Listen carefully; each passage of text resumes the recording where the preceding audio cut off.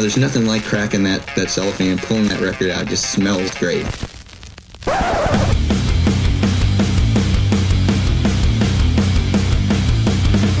Welcome to BODS Mayhem Hour. Non-stop hardcore energy. I love the show, guys. You're awesome. Unlike any other. With your host, John the Bod, a.k.a. the Bodfather. Man, this stuff rocks. Hi, this is JF from Kataklysm, and you're listening to BODS Mayhem Hour. The views and opinions of the guests do not necessarily reflect the views and opinions of BODS Mayhem Radio Network, its staff, affiliates, or sponsors. Parental discretion is advised. Welcome to BODS Mayhem Radio Network. Hey everybody, welcome to BODS Mayhem Hour. I'm your host, John the Bod, a.k.a. the Bodfather. As always, I'm bringing you guys and gals awesome interviews. Today it's an honor and a huge privilege to welcome JF, guitarist of Kataklysm. Kataklysm will release their 14th full-length studio album entitled Unconquered, September 25th via Nuclear Blast Records. Also, check out their first single entitled The Killshot. Also, that video was directed by Scott Hansen of Digital Thunderdome. And let me tell you, folks, 14 albums for a band to put out, that's not very light. So that's a lot of albums and a lot of stuff in their library. And to me, that speaks volumes when a band can still put out albums, especially today in today's world, how it is. So JF, man, welcome to the show, and glad to have you on here. Yeah, thanks for having me. I'm stoked about this new album, and we've been doing promotion these past couple of weeks, and it's so cool to hear the good comments from everyone across the board. So I'm excited to be here. Thanks for having me. How have you been doing, and what have you been up to during this crazy pandemic other than talking and promoting the new 14th Kataklysm album, man? Well, I run my little recording studio out of my house, so I've been busy with that. I do a lot of mixing, mastering, and stuff like that for a bunch of different bands and labels. So it's, interestingly enough, no bands can tour at the moment, right? So everybody's kind of off the road, but everybody's working on music, so I got so much job like I never had in my life, and I'm kind of thankful in a way for everything that's happening.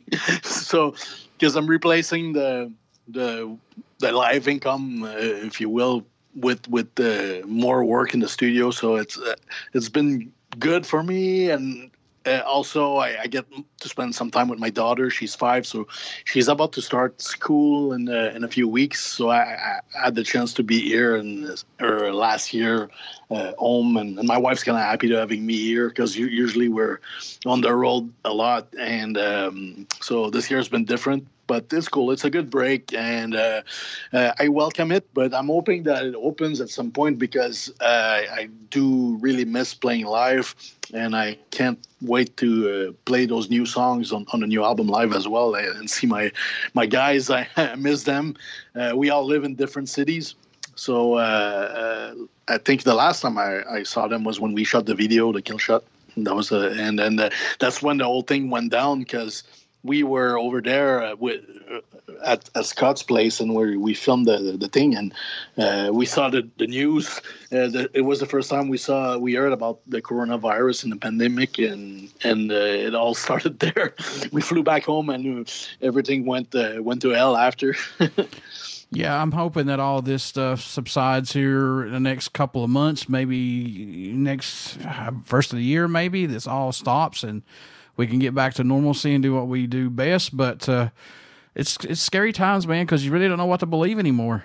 Exactly. It's I try to keep an eye on what's going on, but at the same time, so many things seems unreal, and some you don't know who tells the truth anymore. Do you believe the science guys, or do you believe the politicians, and I try to kind of stay away from all that and not think too much because it drives you crazy, and there's nothing you can do really.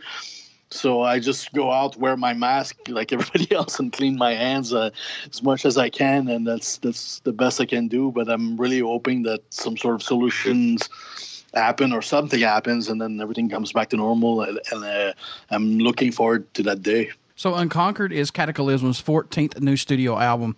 How's it feel as a band to have now 14 albums in the Kataklysm library, man?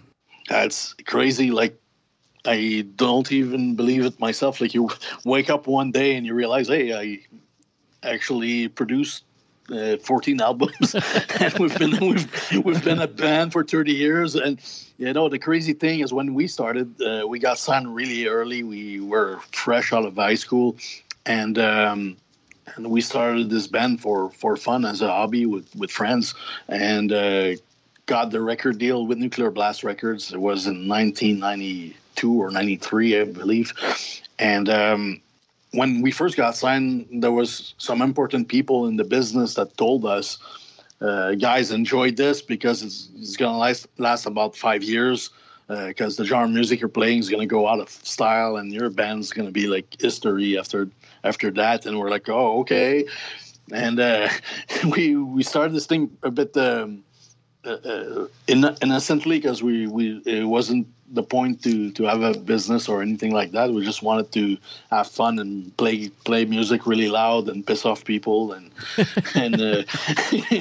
do what we do when we're in high school, and we started releasing records and go on the road, and next thing you know, we eventually got some sort of paycheck out of this, and then things got better, and we just love what we do so much. We kept on going, and looking back, it's crazy to see everything that was accomplished. And but I'm happy.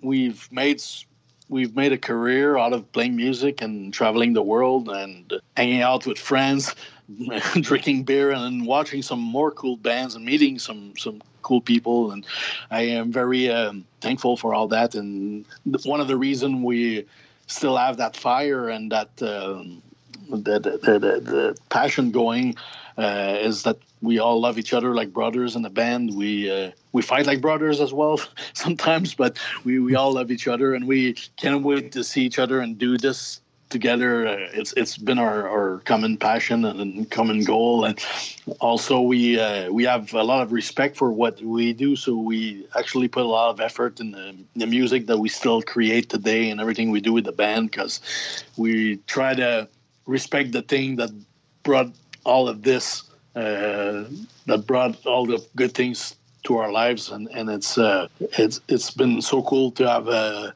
supporters that supported us all the way through, and some new kids that keep coming and joining the Kataklysm family and world, and it's great to see that I still feel like we're a relevant band after all these years, and I'm just happy to be here. So were you guys a little nervous releasing this album in this crazy pandemic, man? Or were you guys just like, no, we've got it done, let's go ahead and just put it on out?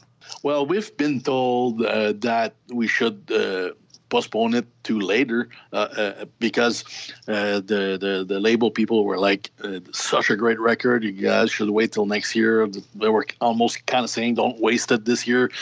Next year is better. But we pushed and fought really hard to have a release date this year, because this album has been recorded last year and mixed. We finished the mixing in December, so we were already anxious to get it out, and we were hoping for a spring release. But then all this happened, and it got pushed, and we fought to have a release date, and finally September is the time. And I think it's a great timing. I firmly believe we did a right move, because people need music right now. They need entertainment, and I think it's a great time to release music. And who cares if we lose a little bit of sales because of that aspect of the business? I think our fans are gonna like what this album's about, and they're gonna through a word of mouth that they're gonna tell their friends. And next thing we know, we're gonna do great. I'm convinced we're gonna do great anyways, and it won't matter much. Oh, yeah. Yeah, those loyal fans, man, are going to be there. And plus, I would say this, and I'll venture out on a limb, I guarantee you guys will probably get some new fans on this since this pandemic's going on. Yeah, I would think so, too. I think people are looking for things. They're bored, they're home. Like, a lot of people are out of work, but they're still, even if times are tough, you're still looking for that release and that, like, those of us who metalheads were all like, I'm always, myself included, I'm always like searching for new stuff, new things to fuel this passion that I have, and I'm always looking at what other bands are doing and what kind of crazy riffs and music they're coming up with. So and also working the recording studio, I work on some of the stuff that's upcoming, and I see some new things, and it keeps me excited, and that's what I like in life. So I think there's a lot of people like me and like us that thinks like that, and because the pandemic is here, it won't stop anyone from living their passion. What's impressed or excited you the most about making the album Unconquered, if anything, JF? What sticks out the most for you? The one thing we did different this time is, like the past few albums, we kind of wrote together as a band. But this last album, it was mostly me and the singer, Mauricio. We used to write a lot together when we first started this band. And we kind of went back to the way we used to do things. And we realized we still have that sort of magic chemistry happening when we write together. And that was cool. That was something nice about this album. So we're kind of rekindling with our roots, and at the same time we brought in a lot newer, fresh elements to the melting pot. Especially, I made a switch from playing a 6-string guitars to 7 strings on this record. So it brought a whole new level of heaviness with like the super low tuning that we can. Things and textures and sounds we couldn't do before or achieve before on the previous records, that it brings a whole new fresh element. And I think these elements, plus we use a different mixer. We use Colin Richardson in the UK to do the job.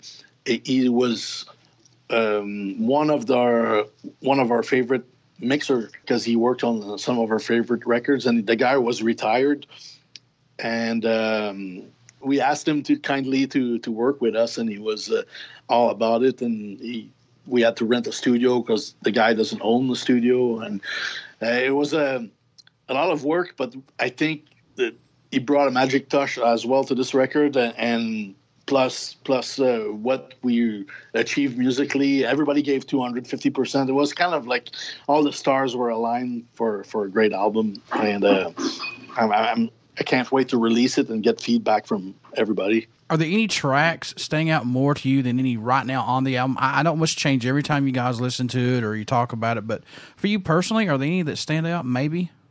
I like the song Underneath the Scars a lot.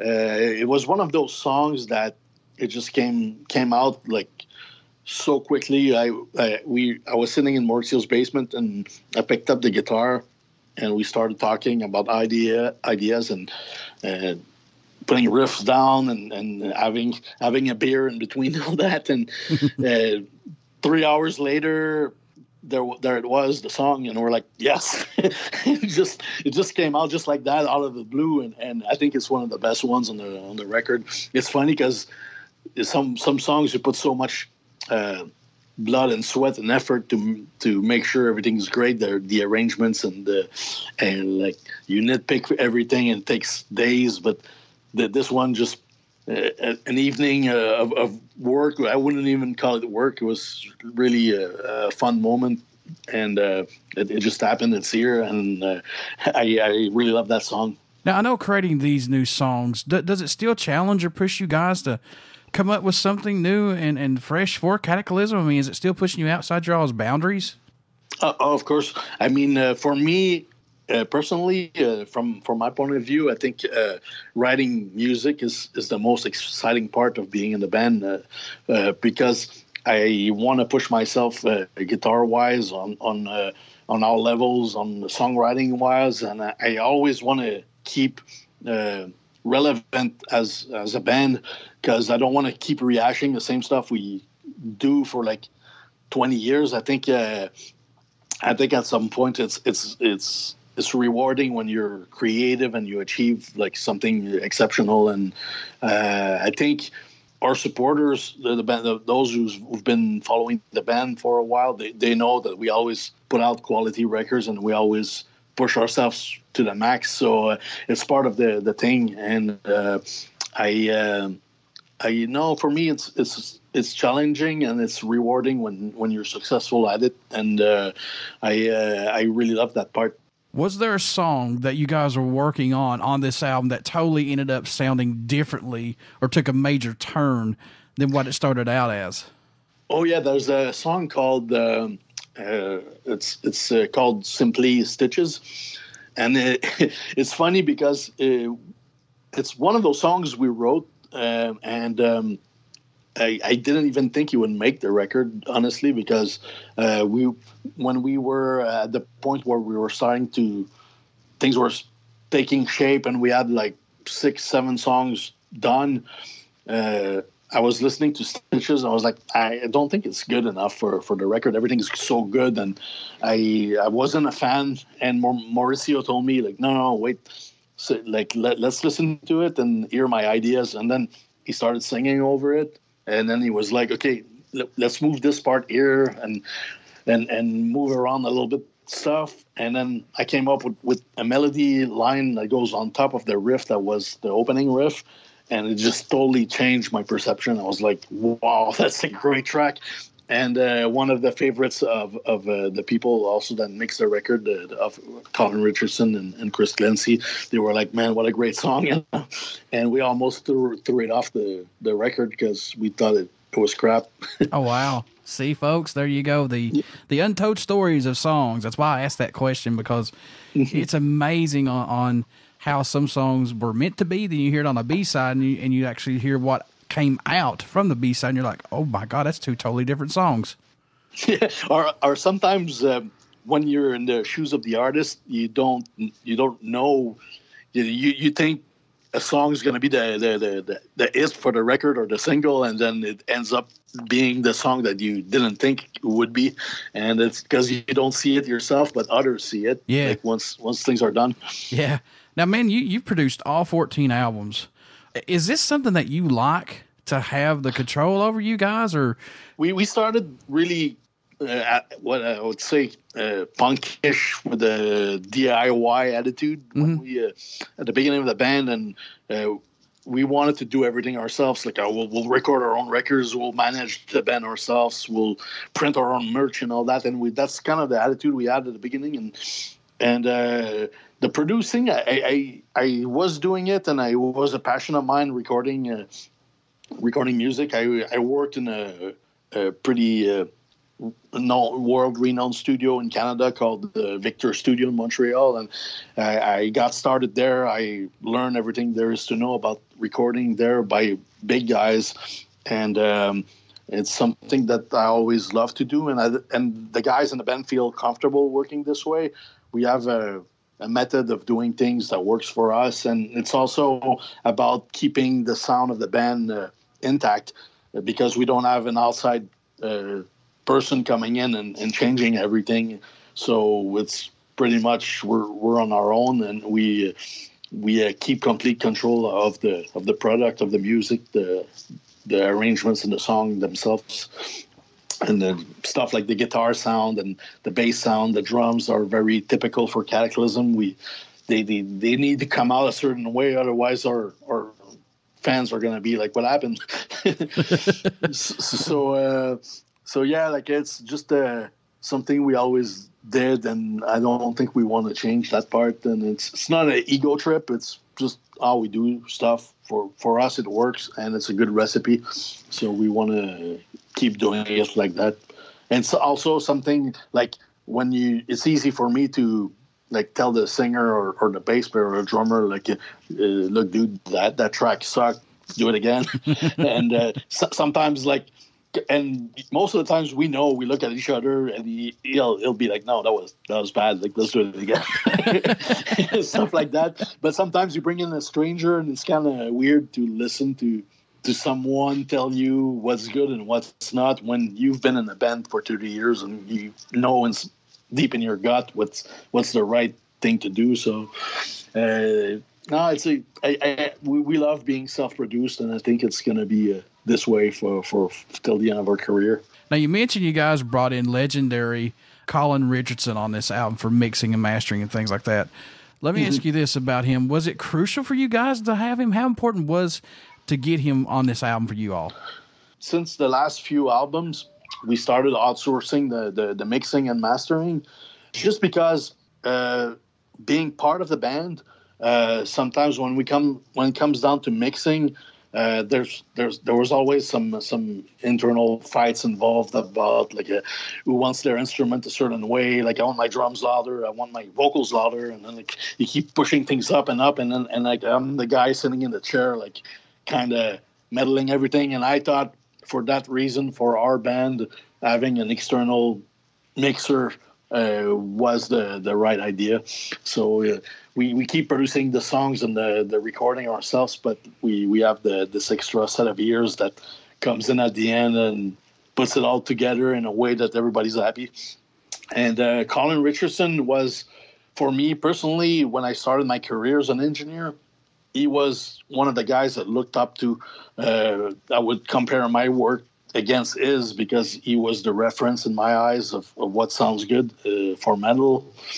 And I had no idea that would be interested in working with us, let alone come back and producing mixing a record after being retired, because Colin's in his 60s now. Oh, wow. And he was totally into it. And I think now he wants to do more work because he loved it, and he kind of got back to his former passion, I guess, or boredom of being retired. And he's like, man, I got to do more of these. But I'm really hoping that he sticks around and that he will do our next record as well, because it was really nice to work with him, and he was very professional. And the other guy that works with him too, Chris Clancy, was also great dude to work with, and I recommend to any bands to, if you want a great mixer, that guy was phenomenal and did a fantastic job.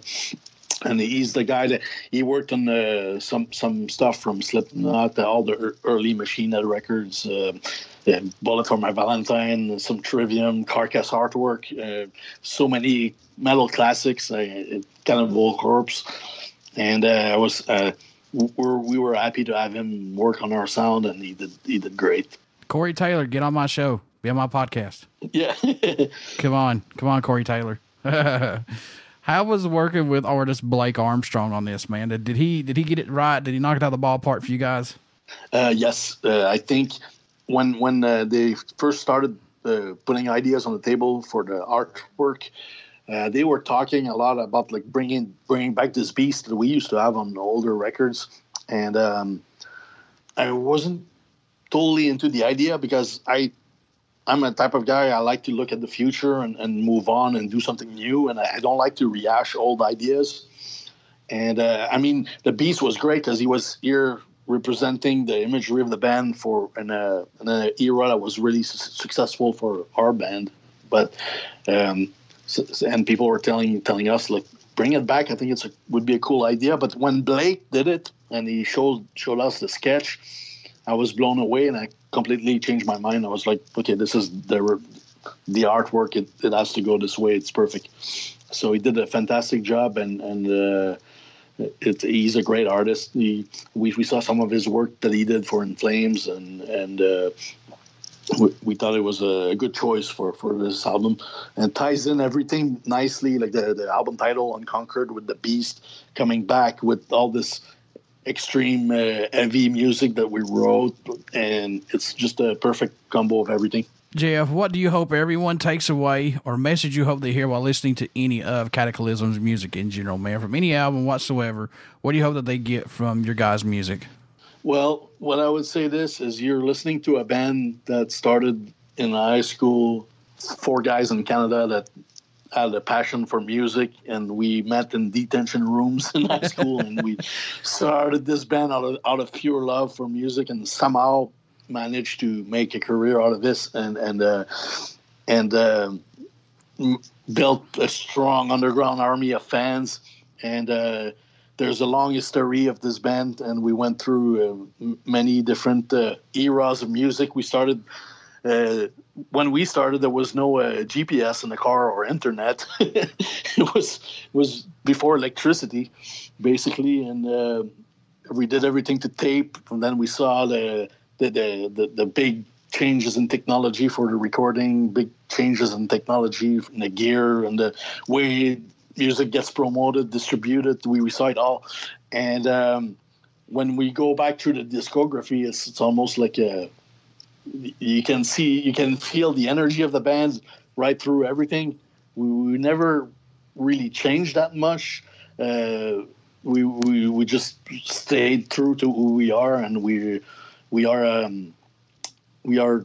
kind of our message behind everything basically is to stay strong, focused, and we try to uplift people with our music, and we talk about stuff that matters to us even still today as I'd say like adult kind of metalheads. We're all in our mid-40s now, and but we still love the music, and our message is relevant to listen to at any age, and it's not like we're trying to write lyrics that only applies to teenager or things like that. And basically we care about our message, we care about our craft, our instruments, the playing, our music, and I think it transpires through everything. But I'll let you guys be the judge. Hopefully check it out, and hopefully you like it. What can fans expect at a show from the mighty Kataklysm, who have not got to see you guys live as of yet? What are they going to get when all this gets back to normal and come and see you all live? They're gonna get a punch in the face because we're so ready, and it's almost like you when you feel like you're held back and you want to let loose and you can't.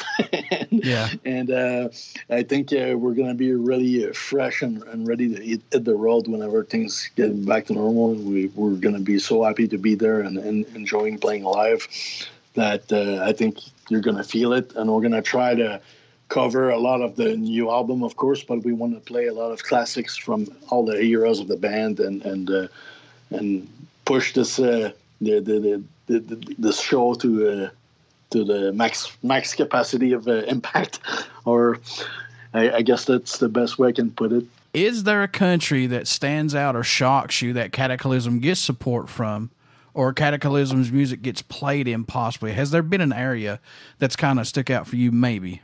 Well, I'd say the whole mainland Europe has been one of the reasons why we survived all these years, because we have so many fans there just from that area that it generates enough money to make us live as musicians. So that's very important to us, because they were the first ones that gave us a shot for a record deal. Nuclear Blast Records that started in Germany in Dunsdorf. They gave us the first record deal, and the band kind of blew up there for whatever reason. I don't know, but it's like our area of core supporters there. But we love touring the world.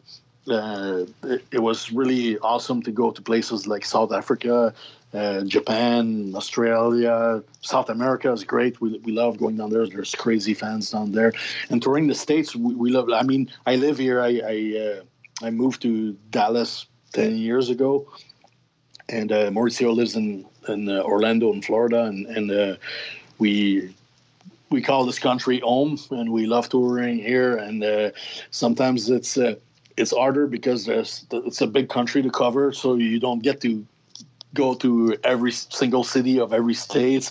We always get those messages of people saying like, "Why don't you come play our city?" But it's hard to make it work across the board. But we try our best to come and say hello at least once or twice every album cycle, and we're hoping we can do this soon again. I know when you was younger, you had a lot of music, of course, but did you have that go-to album or song that just let you escape, or made you think things were going to get better, or made you feel like you were accepted?